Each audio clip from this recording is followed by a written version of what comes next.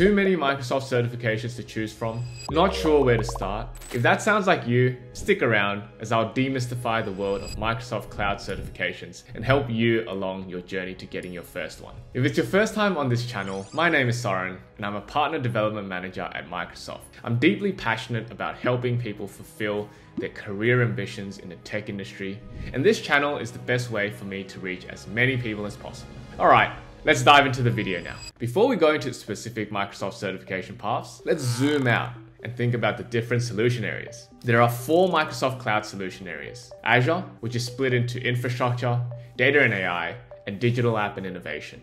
Modern work, security, and business applications. Under each solution area, there are 3 tiers of certifications. The first one being your fundamental certifications. As the name suggests, these certs cover the conceptual knowledge and skills related to the tech solution. An example of this would be the AZ900 Azure Fundamentals course, which provides an overview of cloud computing. Secondly, you have your role-based certs. These certs focus on validating your ability to design and build solutions across multiple technologies. Examples include AZ104, which is the Azure Administrator Associate, and AZ305, the Azure Solution Architect Expert. Finally, there are specialty certifications which are designed to deepen your technical skills and also to help you manage industry solutions. These are by far the most challenging certifications out there and ideal for subject matter experts. An example would be Azure 140, which is the AVD specialty certification. There are 4 factors to consider before you start prepping for any Microsoft certification exam. The first one being career goals. Are you interested in technical or sales roles? Do you want to be a generalist or specialist? If you want to be a specialist, what do you want to specialize in?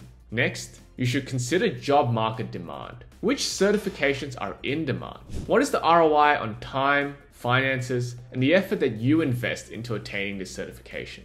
Your background is also extremely important here. Are you interested in technical or sales roles? What skills should you develop in your next role? Finally, identify your interests. Do you prefer cloud, data security, or productivity tools? Ultimately, you want to find the intersections of your interests, career goals, background, and job market to ensure you're developing the right skills needed to land your next job or to gain your next promotion. You've probably browsed through the 49 certifications on the Microsoft certification chart and felt a little overwhelmed by the options. I sure did when I first joined Microsoft just 2 years ago. Not to worry though.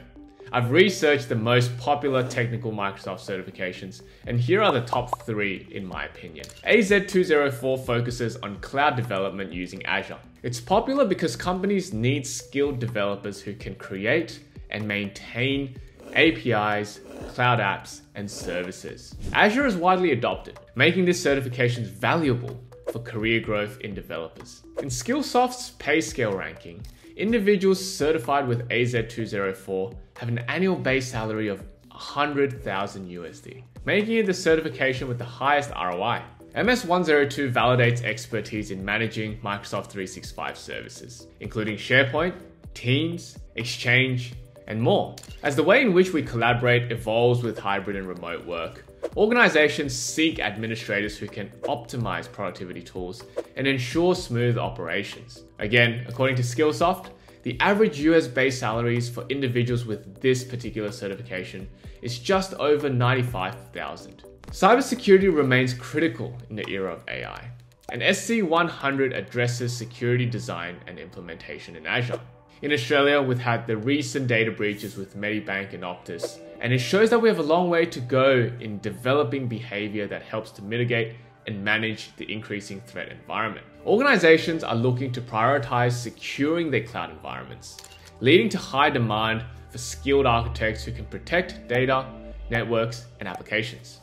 Similarly, there's a strong ROI from the attainment of this certification, with the average individual earning just over 94,000 USD annually from that same research. For the viewers that are generalists, for example, the account managers and BDMs in the room today, here are the top 2 fundamental certifications that I would recommend getting under your belt, based on my personal experience. AZ900 is a fantastic certification that provides a basic understanding of Microsoft Azure, covering cloud computing concepts, Azure services, and different cloud types: public, private, and hybrid. It wouldn't be a 2024 tech video if I didn't mention AI.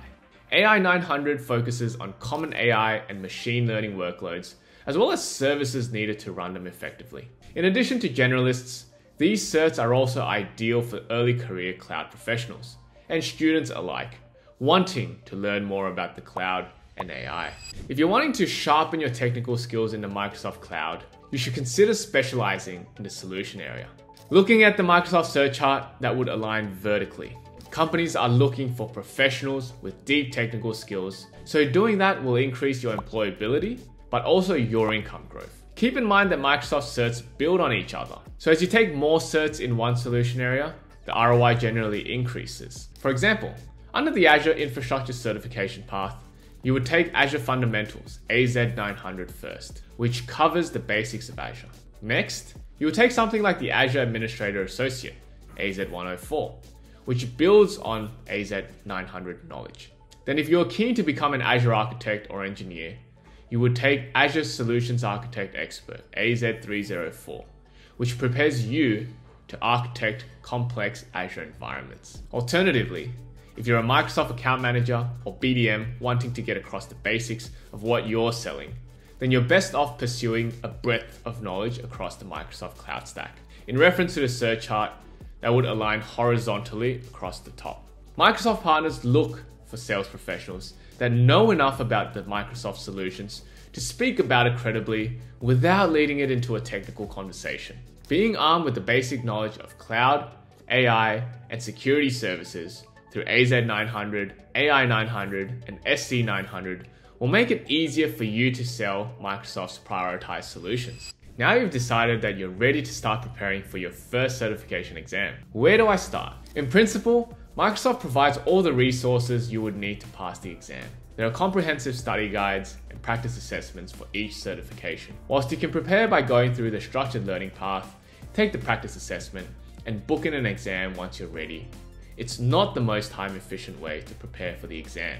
However, if you're time-pressed like me, then you're going to want to get a training video that can get you exam ready in just a few hours. John Saville is a well-known Microsoftie and YouTuber that produces exam training videos that are used globally without a hint of exaggeration. His exams have personally helped me in my past certification exam prep. Final tip, if your company has an education budget or you're willing to shell out some money, I would recommend Measure Up practice exams. I've personally taken them in the past when they were free for all Microsoft employees and found them incredibly similar to exam scenario questions. Nonetheless, if you don't want to spend the extra dollars, the Microsoft practice assessments should suffice. I've added links to the 3 resources in the video bio if you're interested in kickstarting your learning immediately. Hopefully by now, you know which Microsoft certifications you should get if you're a technical or non-technical Microsoft professional looking to upskill and differentiate yourself in the job market.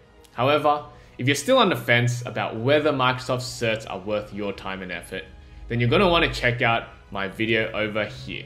If you enjoyed today's video, I'd appreciate if you could like the video, leave a comment about what you learned, and subscribe to the channel. It will mean a lot to me and help other people discover this channel as well.